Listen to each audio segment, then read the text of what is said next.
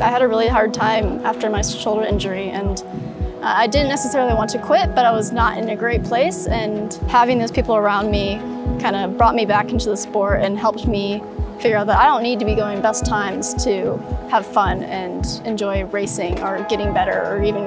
just practicing. Growing up a swimmer, having friends as swimmers, being on a team all my life pretty much, that community is one that is really special and one that I really never want to lose. And kind of growing that and making that better for people around the world is just so cool and so exciting, and getting to interact with people all over the world with all different swim journeys is really exciting too.